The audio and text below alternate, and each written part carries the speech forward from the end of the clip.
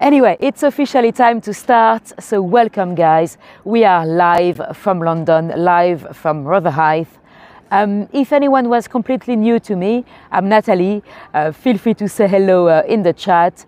Just a bit of housekeeping before we start. You've got the chat, feel free to use it, ask me any questions you might have. If the chat goes a bit too quick for me, don't be offended if I've missed any of your questions. If any of you were to use the super thanks, the super chat, you can give a little donation and then have your comment highlighted. I'm not completely sure at the moment that I can actually see the highlight on the third-party app that I'm using. So if you do give me a super thanks and I don't see it, I do apologize. I'm not ignoring you. It's just that I don't see it. And let's go. So I'm just gonna flip this camera around to show you the Thames River. So we are in an area called Rotherhithe. At some point it used to be called Redcliffe at the time of Samuel Pepys, but at the moment we call it Rotherhithe, which is quite hard for me to say. Too many H's in one word. And as you can see, I'm on the beach area because the tide is down. The Thames River is tidal, it goes up and down following the sea level. So at the moment it's out, but not all the way out. It could be a little bit further down. And when the tide is really down, very often you see what we call mudlarks. So those are people searching in the mud, because you can still find quite a few interesting items on the river shore.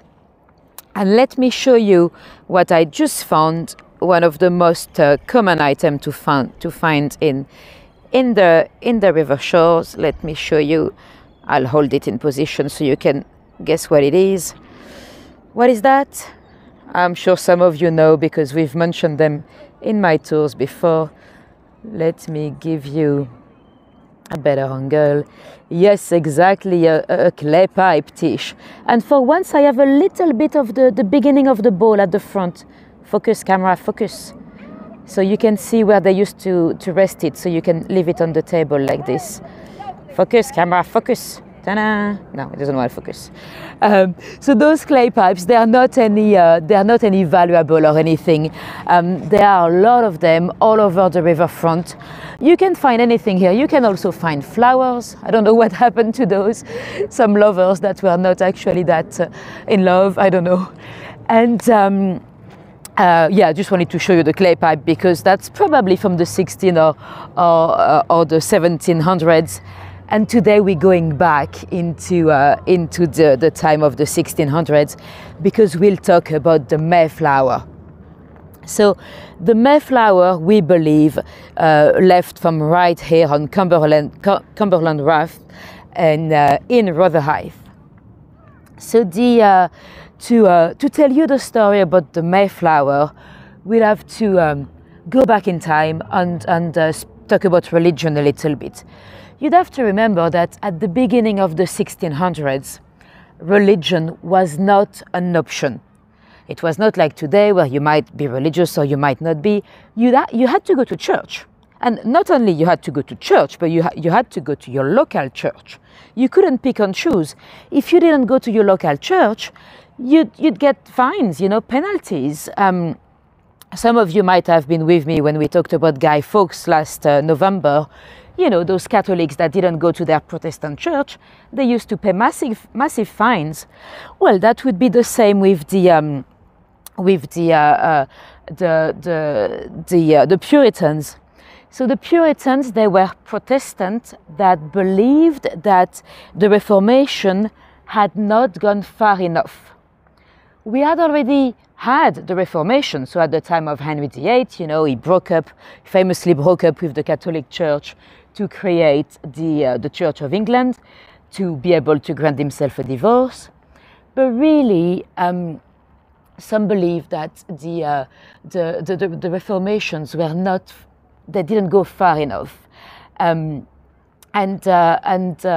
some expected, that's probably the lovers again, some expected the king, James I at the time, he was the king on the throne, they would have expected him to be a little bit more tolerant in terms of religion. Hi, Linda. Because we'd have to remember that his mother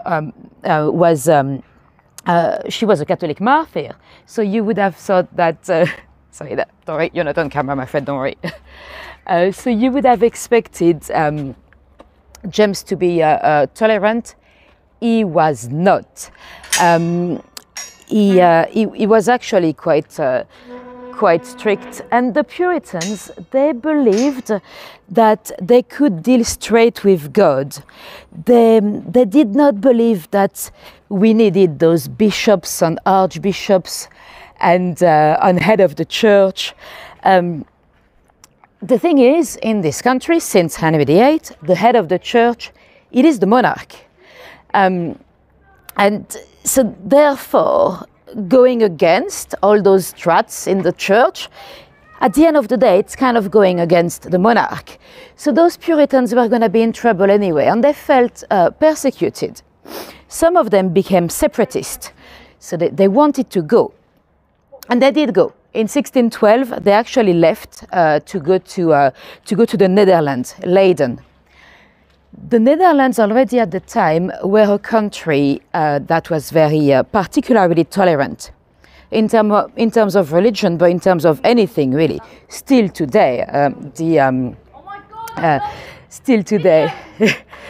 Yeah, we'll see the resting place of Christopher Jones, Suzanne, in a little while, so yeah, those Puritans, they.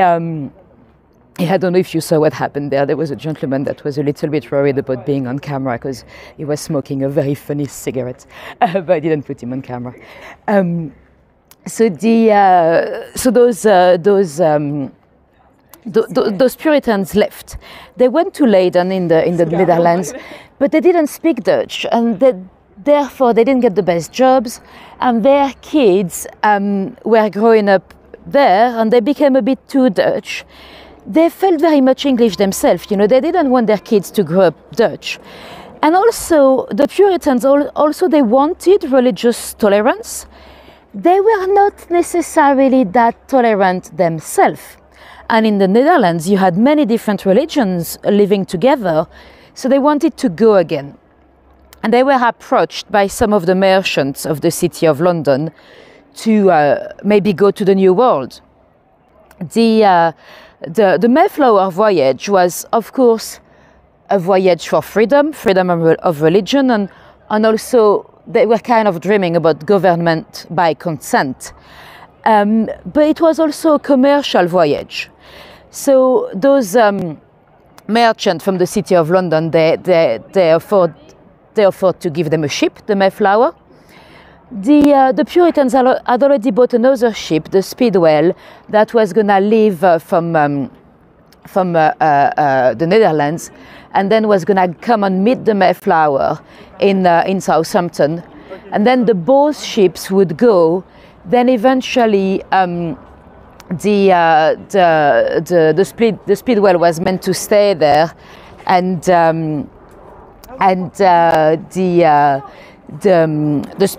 the Speedwell was meant to stay to go fishing in the New World, and the Mayflower was meant to come back. That did not happen because from day one the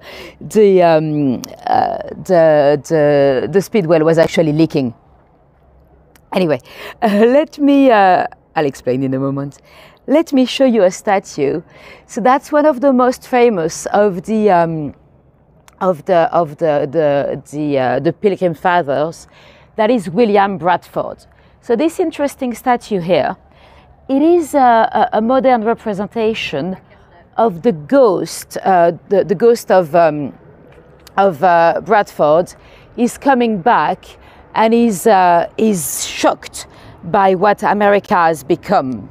So this is boy is meant to be from the 30s. And Bradford is up there. You might be able to see, he doesn't have a buckled hat. That's actually a myth.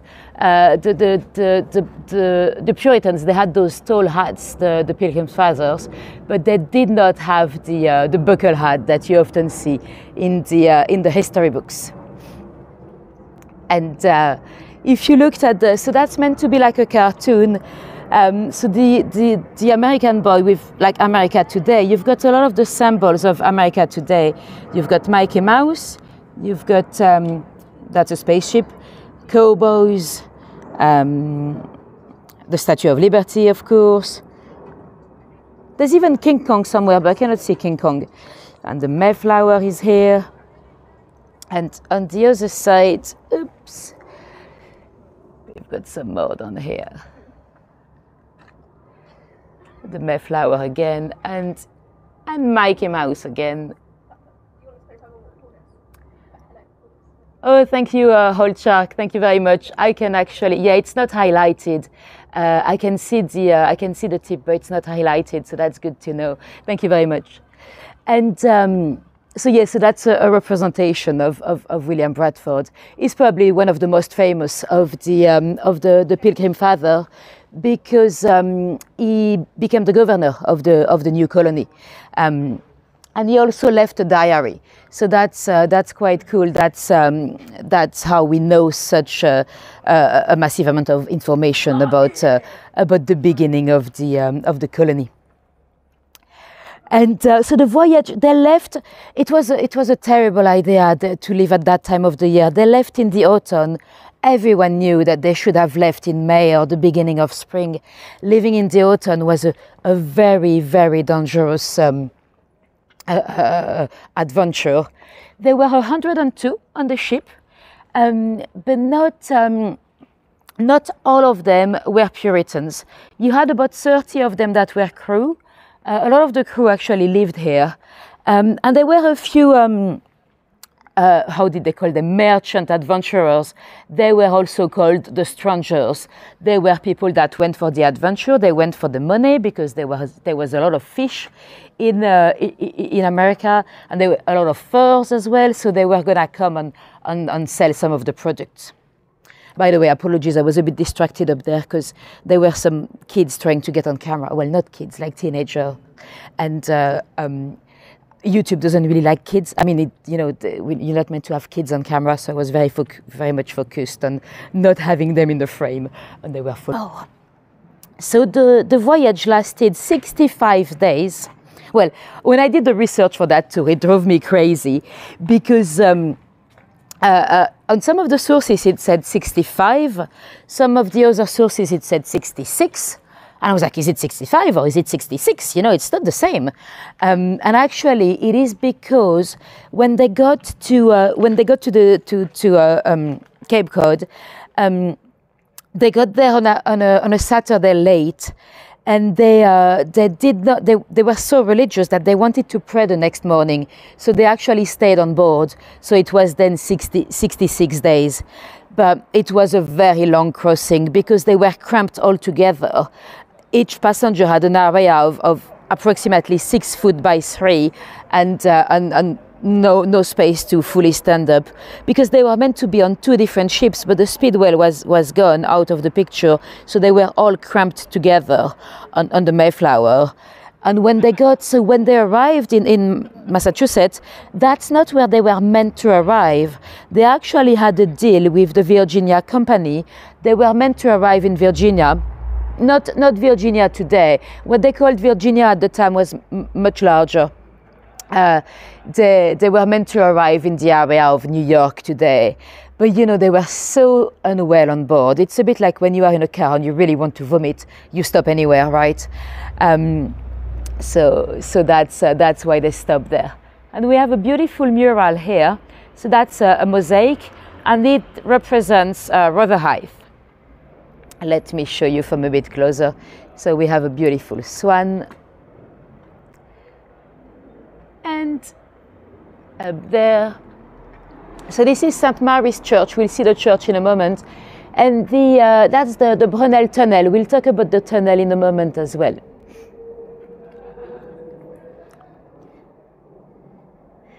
Right. So back to the voyage.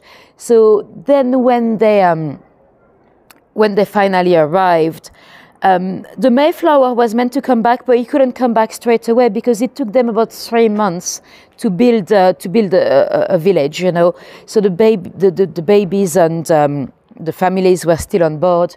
By the way, there were 3 ladies that were pregnant at the beginning of the crossing. One of them gave birth on board through the journey. And do you care to guess, or do you know, how did they call the baby? How would you call your baby if it was born at sea? Let us know in the chat. I'm sure some of you remember, because I've done that too before on a different platform.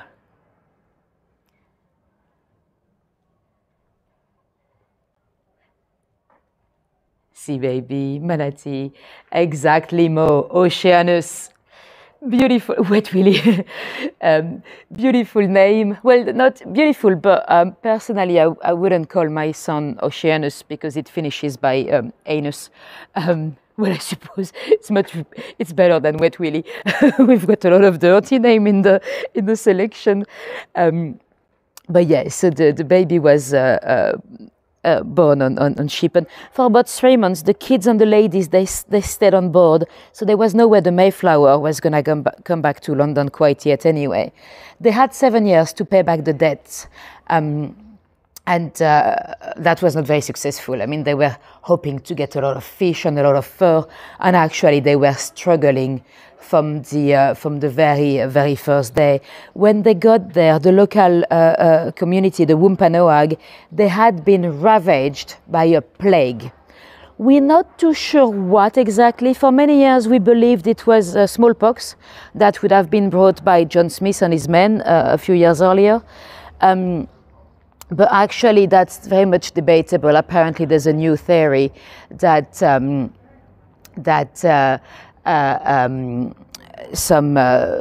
it might be a completely different bacteria, so we still don't know. Anyway, we'll get back to the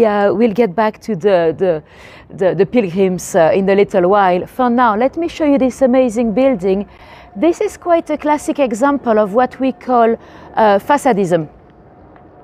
It's a building that has kept the facade, probably because the building is what we call listed. It is protected. We've got to keep it as it is, and they've rebuilt at the back. I believe this used to be a warehouse where they were storing timber. We used to have a lot of timber coming over here, some from Scandinavia, and some from Canada as well. That's why the station towards my back, it's called Canada Water. Oh, your ex lives right there, in that very building, Kurt? That's cool. But yeah, very interesting facade. Oh, I can imagine the view if they were on the riverside. Probably amazing views, yeah. So let's go and take a look at the Brunel Tunnel. The Brunel, so we've got 2 Brunels. We've got Mark Brunel, so Brunel Daddy, and Isambard Kingdom Brunel, Brunel's son. To avoid the confusion, I'm just going to say Brunel Daddy or Brunel's son, so you know which I'm talking about. They were a family of amazing engineers. The grandson was also in the trade. And Brunel Daddy was actually a French refugee. He was very loyal to his king. At the time when the French, they started to believe that their kings and queens, they looked a little bit better without a head. So that's why he had to exile, and he ended up here marrying an English lady. So this is the Brunel Tunnel Museum. So you can come and visit and see what would have been at the time the beginning of the tunnel. And the benches are in the shapes of some of the accomplishments from the Brunel engineers. So this, I believe, this is the Clifton suspension bridge in Bristol, and Brunel's son also did a lot of trains, and he did all the train going from Paddington towards Bristol and all that. So that's why we've got the trains as well. Anyway, the tunnel, the Thames Tunnel, we had tried before. They tried twice to do a tunnel under the Thames, and it was not successful. It failed both times. And oh,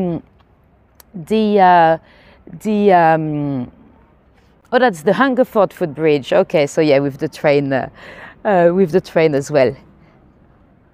And what were you saying? Oh yeah, so the tunnel, it was a crazy idea. They had never done any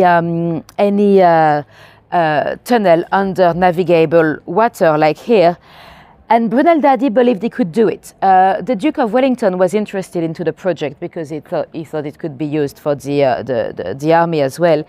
And Brunel Daddy, he had an interesting idea. He was looking at woodworms. Yes, you've heard this right, woodworms.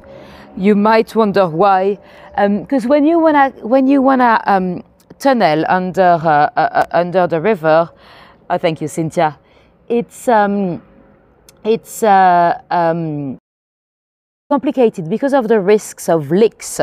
So he was looking at the woodworms. Let me show you a woodworm. So when they tunnel through the wood, you see they've got this kind of little shield protecting their face. Well, that's what Brunel Daddy looked at, and then he realized he could do the same with a tunneling machine. So he created an amazing tunneling machine with that little shield that was inspired by woodworms.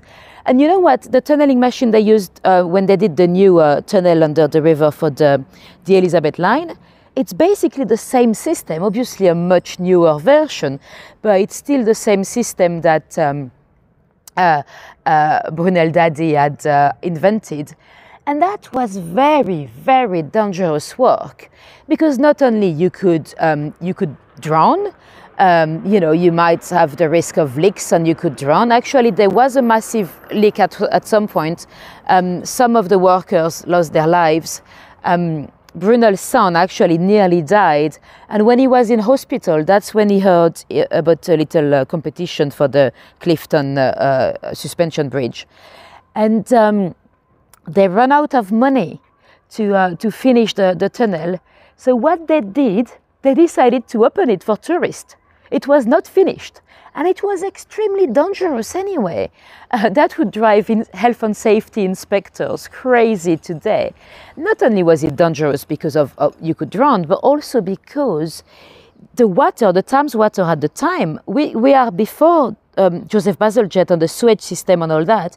So the water was absolutely disgusting. It was full of, human waste. And not only was it full of bacteria, you could swallow it and catch a terrible illness, but it was also a risk of explosion. Because human waste, when it putrefies, it creates methane, the gas. And of course, we are before electricity. So they used to have those oil lamps or those gas lamps. So you also had the risk of explosion. Yet, 600 to 800 people a day were going down the tunnel. They'll pay a shilling, so that way they'll bring some more money into the project. But why not? It was before Netflix, before YouTube. Why not on a Sunday or on a day out going into a crap-infested, dangerous tunnel for a shilling? They didn't have much else to do.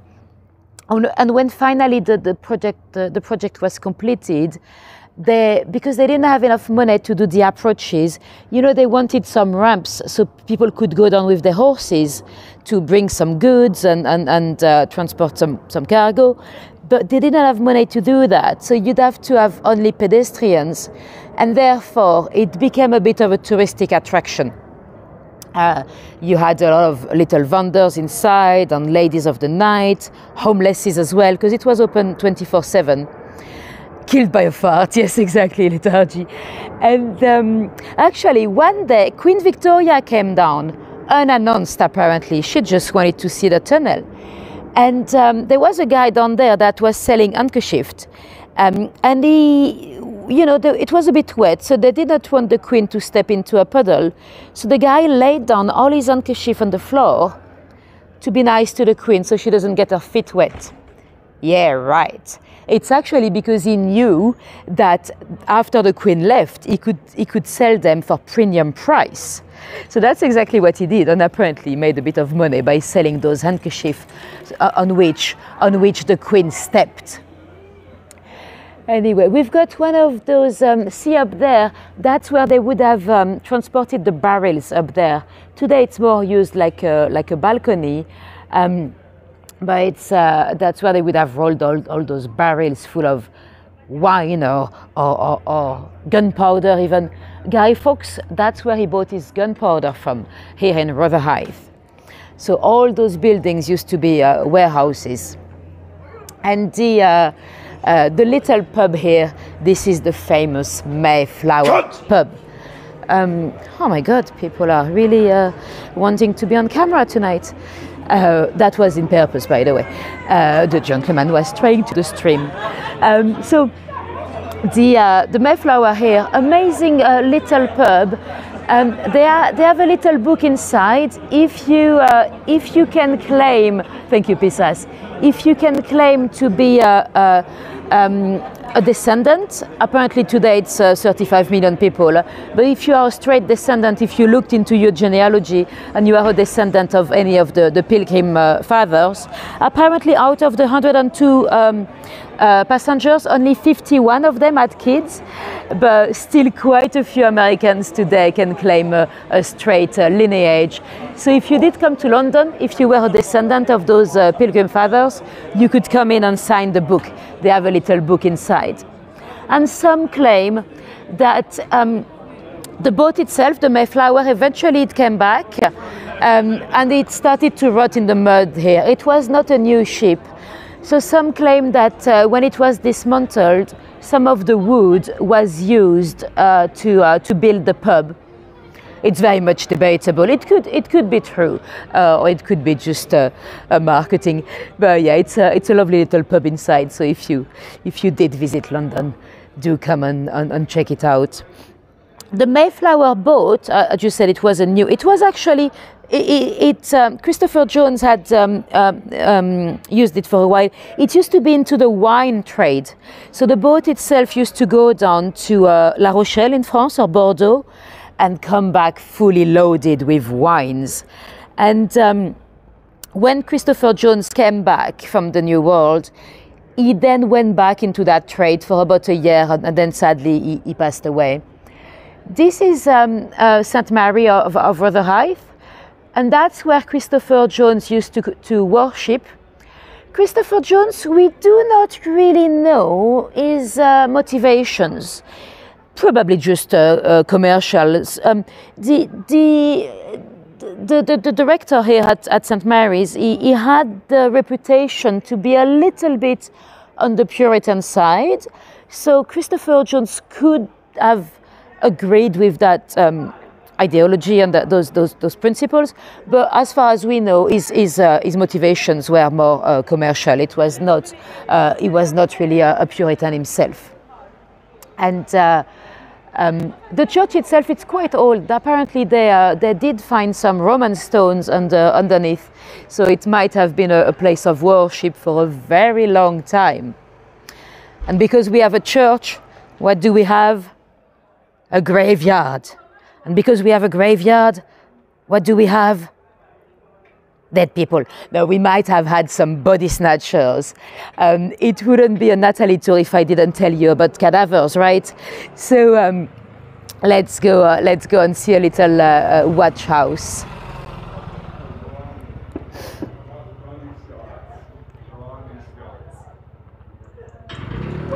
Oh yeah, so there's a claim. There's a claim that it was used to build the Mayflower. I'd like to know if that was true, but we don't know.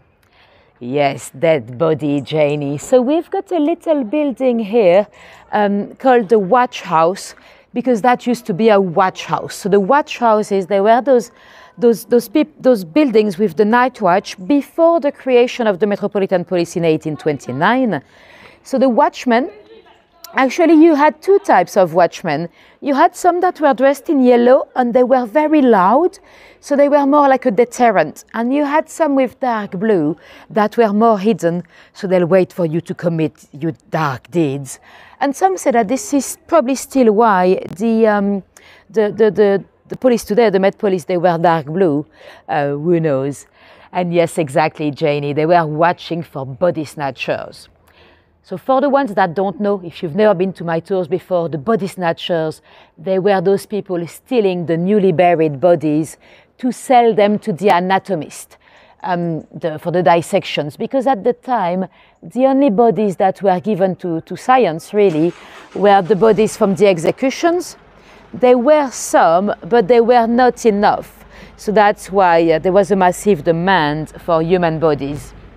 So there were quite a few body snatchers around here because we're quite close to Guy's Hospital in London Bridge. And this little green here used to be a graveyard as well. Let me push the gate. And the building to the back, that was the mortuary.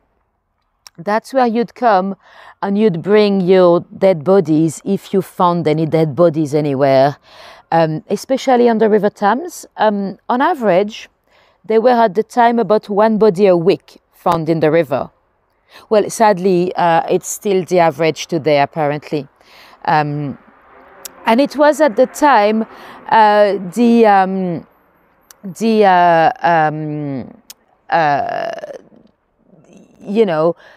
if you brought a body to the mortuary here, you'd get a bit of money. Well, first, you could empty their pockets. And then you can get a bit of money from the mortuary and eventually from the family as well if the victim was then recognized. If you know your Dickens, you might remember at the beginning of Our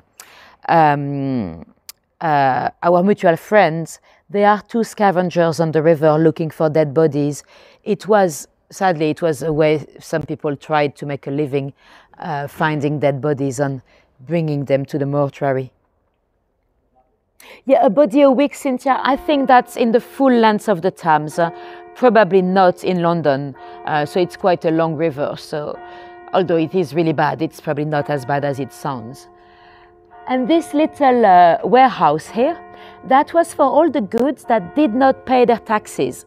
So if you came and you didn't have the money to pay the taxes for your cargo, they would be rotting in there until you paid. And wharf, by the way, it's an old English term. Do not let anyone tell you that it stands for warehouses along the riverfront. That's not true. Wharf, it's a term on its own. Gaffer Hexman was the waterman's escort. Cool. Yeah, I don't even remember reading Our Mutual Friends. Maybe, I don't know if I did. I don't even know if I've watched it on any.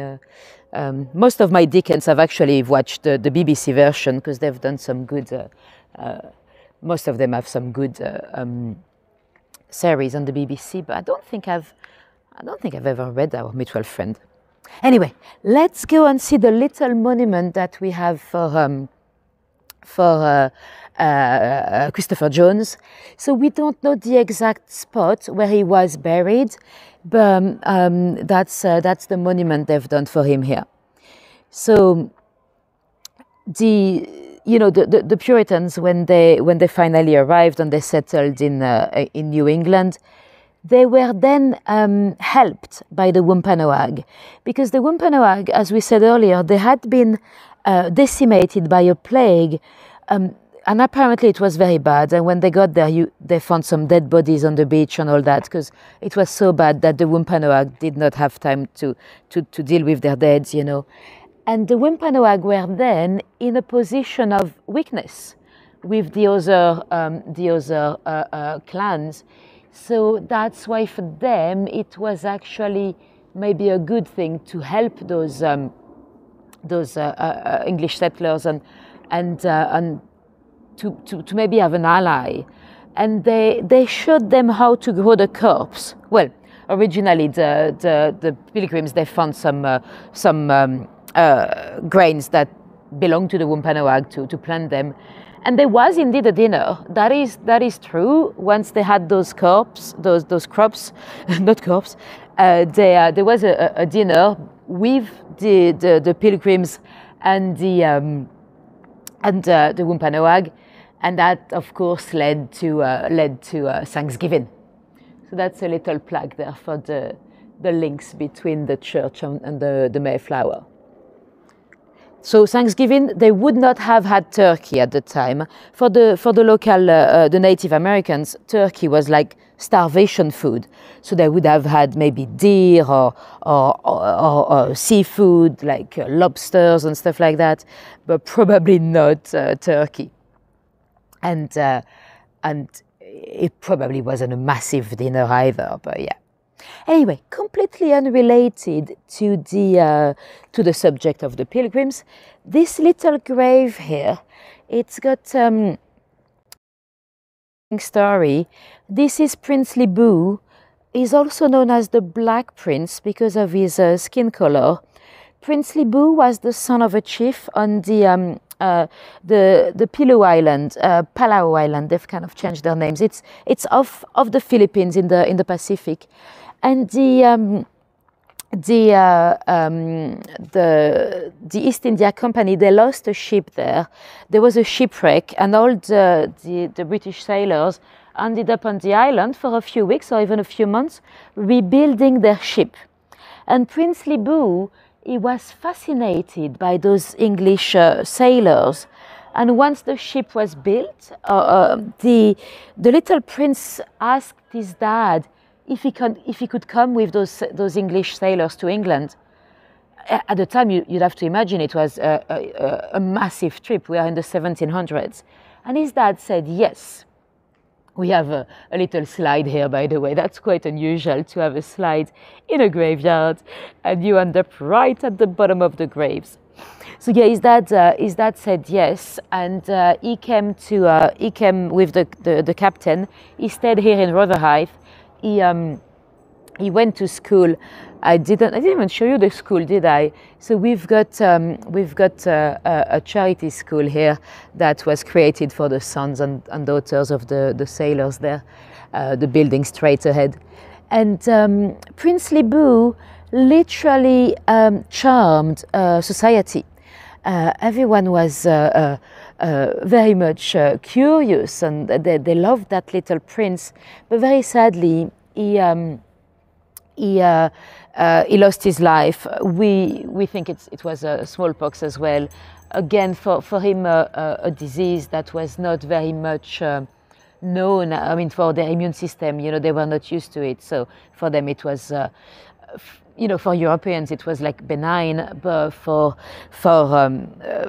people from abroad, from those new territories, that they were not used to those bacteria yet, and it could be fatal, very sadly. So that's why he was buried here. And very sadly, his family did not hear about his passing for a few years, really. So yeah, that was Princely Boo for you. I'm gonna go straight down, just so you know, down that lovely little street here. I'm gonna try not to say anything too interesting, because sometimes I lose a bit of the signal. So I know what it's like when the sound cuts and you feel like you've missed some information. So until the end of the street, just chit chat, nothing of interest. This way you don't miss anything if the sound goes a bit funny.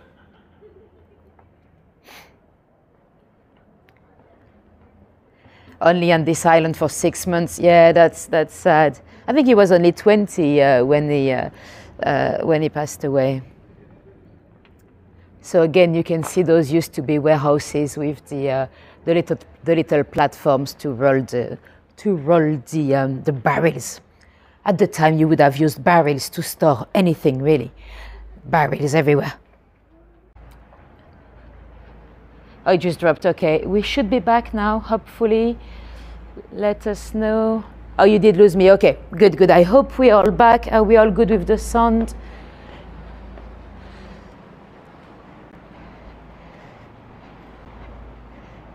But no, perfect, lovely.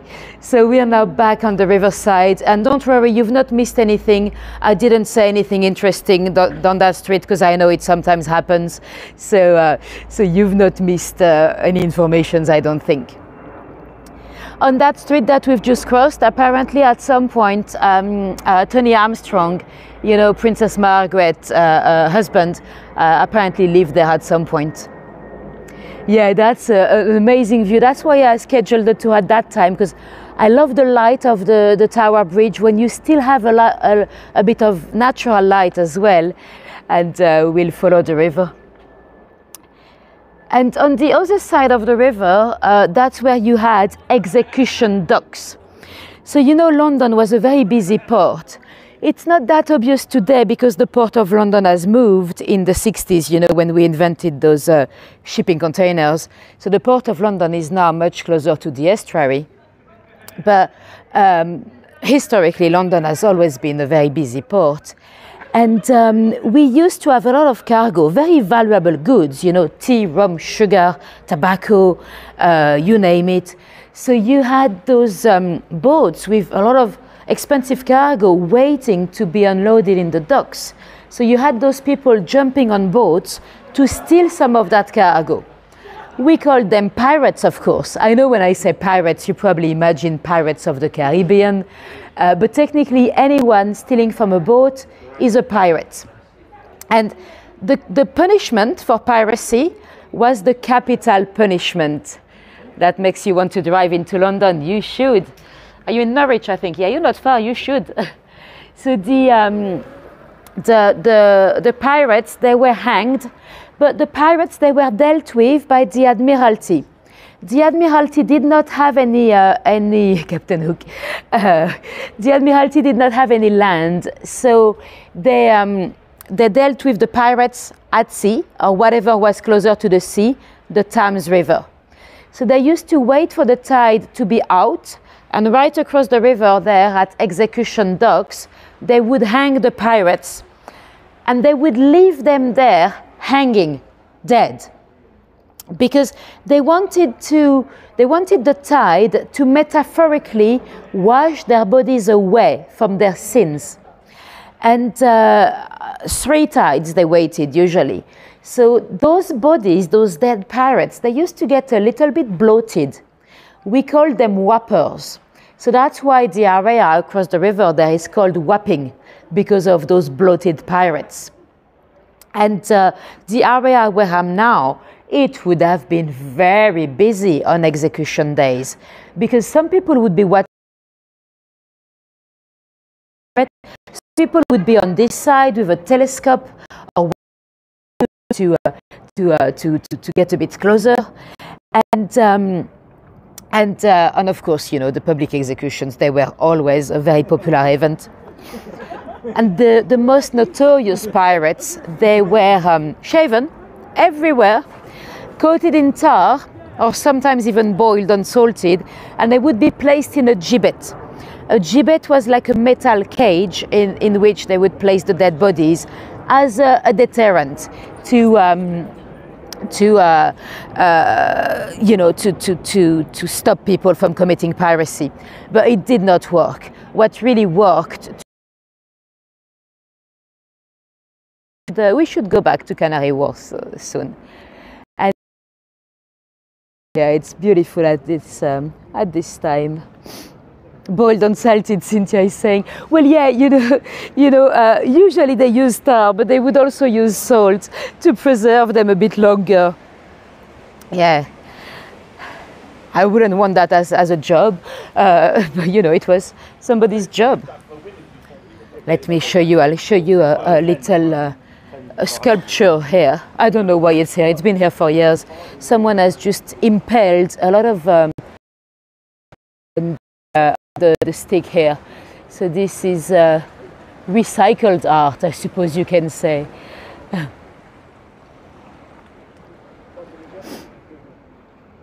And let me show you something else. I know many things, but there's also a few things I don't know. If any of you know, we have a fireplace here, outside. I don't know why. I'm guessing the building next to it was maybe destroyed or bombed, or but yeah, there's a fireplace and you can see the chimney quite clearly. So I'm guessing there used to be a building here before. Rum bottles from the pirates. Oh, I think they're more modern bottles. So yeah, if anybody knows why we have a fireplace here, do let me know. Kurt, if you know. And CCTV in operation. I doubt it. Usually they say there's a CCTV, that's when there's no CCTV. I think this building here, that used to be the bargeman oh, hold on, Kurt has an answer. Originally part of a row of wooden tenement. Oh, the Blitz, yeah, it has been bombed quite a lot. Okay, cool. Well, that's probably that was one of my guesses. So yeah, and let's go and take a look at a lovely pub here. By the way, it is from here that a famous painting was painted. Let me show you. Oh, there was a little doggy. Let me show you. It's called Fighting Temeraire. I'm sure you might have seen it before. There we go. And so apparently it was not filmed, painted from right here. And some of you might look at the painting and be like, I've seen that before. Well, you could have seen it in the National Gallery, or you could have seen it on the £20 note. See behind Turner, that's the Fighting Temeraire there in the background. Yes, it's known as the Leaning Tower, yeah, the building we've just seen. And there we go. So that's the Angel. That's it's a quite old pub. Well, this building in particular, I think it's Victorian, but the pub was here way before that. And it is said that they had those little like the priest holes, you know, but they used to use it to hide some of the goods, you know, smuggle some of the goods that did not pay their taxes. I'm always being careful when I say that now, because some of you might remember the very first time I did this tour, I was stood where I am now talking about the pub, and I said, oh, there used to be smugglers. And then there's this guy, dead serious, drunk, clearly intoxicated, that came to me, shouting at me, you tell you people on YouTube, I'm not a smuggler. And at first I thought he was kidding, but no, he was dead serious. So I had to tell people, I was not even on YouTube at the time, I had to tell people, this gentleman is not a smuggler. But I was talking about 400 years earlier. Anyway, we have a last little, very sad story actually before we go. Oh, it's very busy here tonight. It is the story of Dr. Salter, Alfred Salter. We'll see a statue here.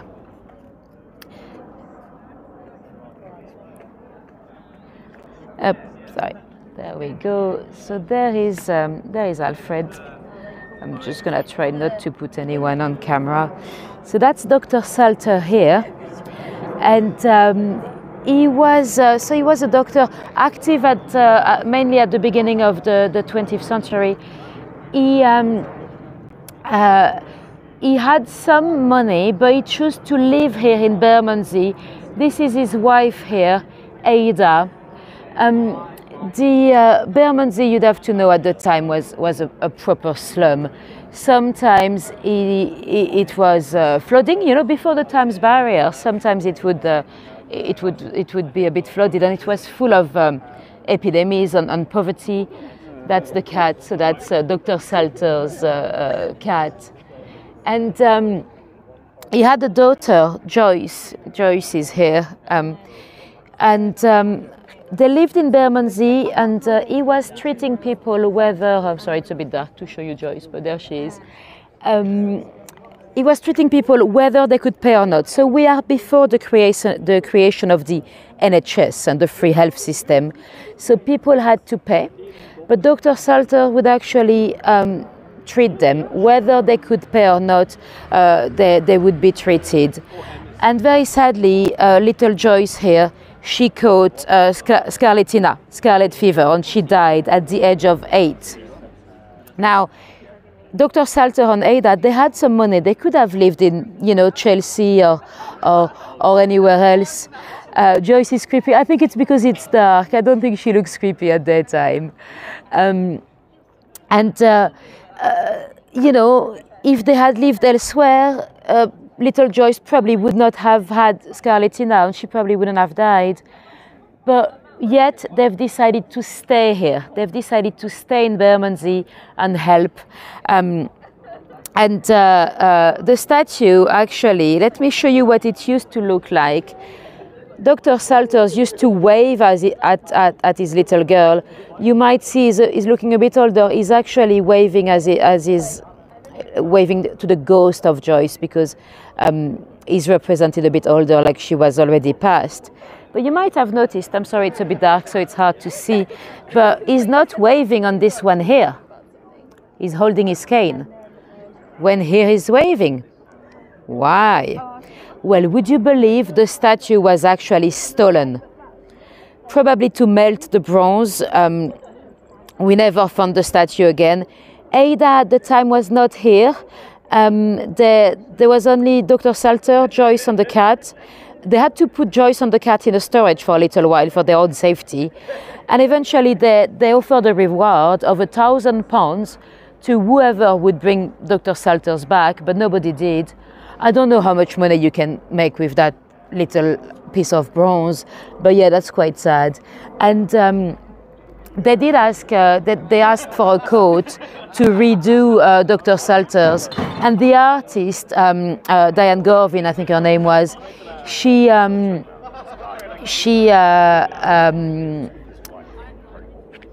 oh, Judy Dench went to, so Kurt is saying that a blue plaque was unveiled for Ada by Judy Dench. That's good